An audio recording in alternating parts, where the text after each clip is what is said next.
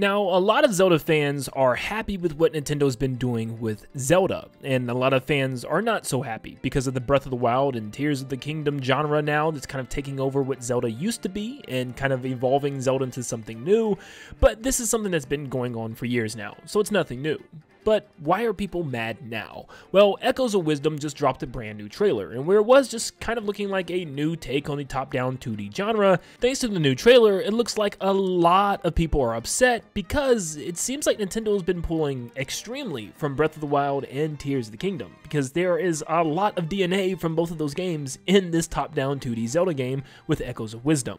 Of course, you still have your comments of people complaining that it looks like a Lego game and that it looks more childish than Wind Waker. I don't know why having a cute art style is considered so bad. Why in the world does a top-down 2D Zelda game need to be hyper-realistic? I genuinely don't understand. It's comments like this one that a lot of people are talking about. Yes, where Jack actually states, "I'm even less sold on this game now than I was before. I was hoping that sinking feeling of this just being 2D Breath of the Wild was just through the lack of information we had. But nope, the classic Zelda formula is dead." Now you might be a little confused by what they're talking about here, and I've seen a lot of comments actually bring this up again, being a top-down Breath of the Wild. Why are people saying this? Well, with this game, it's a lot different than most top-down 2D Zeldas. Zelda is able to jump and pretty much go anywhere. There's even scenes of her climbing up on trees, jumping off of ledges. It's pretty much an open-world top-down 2D Zelda, unlike ever before. And throughout the trailer, there's actually tons of things that looks like it was pulled straight from Breath of the Wild and Tears of the Kingdom, including an area called the Faron Wetlands, which literally pulls straight from the Faron region. It even looks just like the Faron region from Breath of the Wild. Gerudo region looks very similar to that of Breath of the Wild's, which of course in every game it's probably going to look somewhat similar, but this one is very, very close. The town looks very similar, and there's even like a little oasis area outside of the town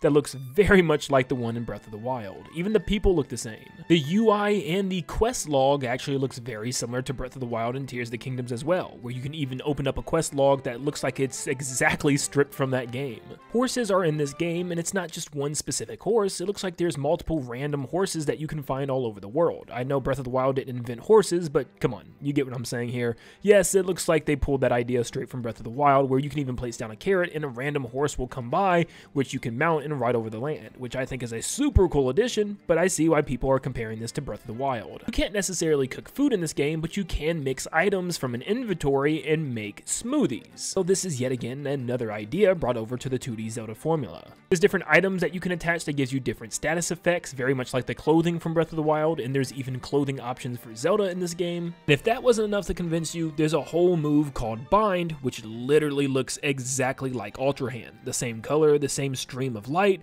Yep, you can just pick up things and move them, once again, like Ultra Hand. But yeah, as you can see, some people are very upset by this. They wanted a new game that kind of strayed away from the Breath of the Wild and Tears of the Kingdom world, and I can both see this, and I also disagree. It's a little bit of both, and let me explain to you what I think. So, first off, let me take the side of why I kind of agree with this. I get that people are kind of upset with Breath of the Wild and Tears of the Kingdom. It's a new take on Zelda when their whole life they've been playing a traditional, linear, story-driven Zelda game. I get it, and a lot of people want that experience back, not necessarily hating on Breath of the Wild or Tears of the Kingdom, but just want a Zelda game now that focuses more on that classic formula.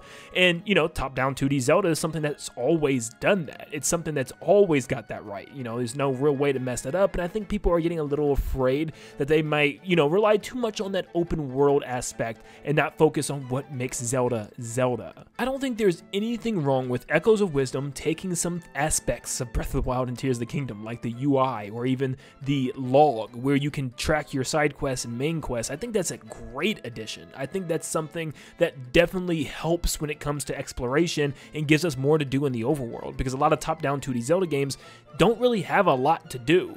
Most of the time you're just going from dungeon to dungeon and doing the quest to get to the dungeon. So to actually have side quests and a side quest log to keep track of them the same way Breath of the Wild and Tears of the Kingdom did, I think is a great addition. And all the things that they've added seem to be small things that's just going to make a top-down 2D Zelda game even better. Oh wow, Zelda can change her clothes? That's so crazy. Why in the world does that have to be a Breath of the Wild thing? Like, that's something that should be a thing from now on. I thought that was a pretty cool idea. Or Zelda being able to put on some type of brooch or ring that gives her some type of element status. But yeah, I don't think any of that really ruins a top-down 2D Zelda game. Even with her getting a horse, I think is just a positive thing for the world. It allows us to traverse the world world better and easier instead of having to use the Pegasus boots and just run in a single cardinal direction, which was horrible back then. So yes, I'm very glad that something like this is an option. I also think adding the ability to go anywhere really is great for a top-down 2D Zelda game. These games always feel restrictive in nature that are already kind of open worlds. I mean, when you think about it, all the classic Zelda games are open worlds in just a top-down 2D space, and it should allow us to explore those areas better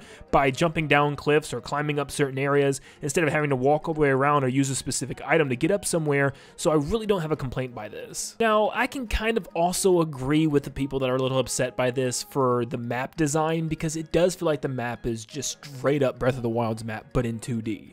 Because we've already seen this map in Breath of the Wild, Tears of the Kingdom, and even Age of Calamity, so people are sick of these same locations. People are sick of these same areas, and people always say in comments I see, where else is Link and Zelda going to be? This is Hyrule. These are the locations. I get that, but there were some locations that were made specifically for Breath of the Wild, like Loreland Village, and we see one that looks very, very similar in Echoes of Wisdom. I mean, I would be shocked if this isn't Loreland Village. Also, the fact that you don't need the same world all the time. We've had Termina in Clocktown from Majora's Mask. We had the Great Sea in Wind Waker, which was above the world of Hyrule. Of course, Link's Awakening had a brand new island that was all set in a dream, but even Skyward Sword with the Skylands and Skyloft and even the world below was a lot different in that game. So it's still kind of unsure if this game is going to pull a lot from Breath of the Wild and its world locations, but I can kind of understand that part for some people that just want to see an entirely new world. And I'm sure we're going to be getting that with the next Zelda game. I really hope, because yes, I do agree with that. I am sick and tired of the world of Breath of the Wild, Tears of the Kingdom, Age of Calamity. Like, I just want to move on to a new area, a new world entirely, maybe even a new kingdom that Link and Zelda visit or something. It's still really cool to see all these races and locations that we're familiar with from 3D Zelda games all in one top-down 2D Zelda game. It's really, really awesome. And even races that we haven't seen since like Majora's Mask with the Deku Scrubs, which is an also really cool addition. So yeah, 2 different Zora races as well. I love the NPCs, I love the towns, and it's something that I think this game is going to do really well. But one thing that I am going to straight up agree with is definitely the bind ability.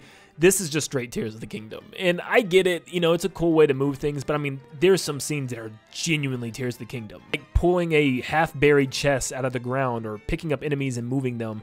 It just kind of feels weird. I don't know. I don't know how I feel about this. It's just a move to pick things up. Seems, you know, in some ways OP. I feel like there's going to be a very overpowered way to just pick up enemies and objects and stuff. I mean, what's stopping you from always just picking up an enemy and throwing them off a cliff? You know what I mean? I know this game is kind of taking a backseat to combat and coming up with more creative ways to take out enemies, but I mean, like, I feel like with a couple of echoes, you're just never going to need to fight anything. You're just going to be able to pass along them by using an echo of your own or just picking them up and moving them out of the way. Even with all of these additions, this is still a top-down 2D Zelda game, and I feel like the only possible way that this can make people mad and where people could get upset is if there's no dungeons. Now that would be a pretty big issue, and I would be very shocked if there were no dungeons. This is not an open world game. This game is not big enough to be a game with no dungeons, and I feel like Nintendo's just hiding that still like they've done in the past, but I get why people are scared, because every time Nintendo does seem to hide something like this, they're not coming back the way we thought. Remember Tears of the Kingdom? We were waiting for dungeons for so long and for them to show us what's new with the world, just for us to have a very barren underworld with the depths and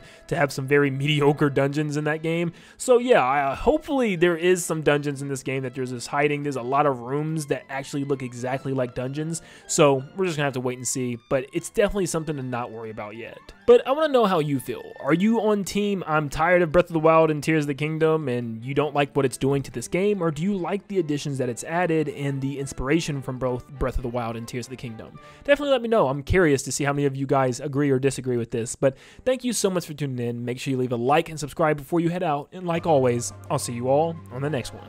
See you guys.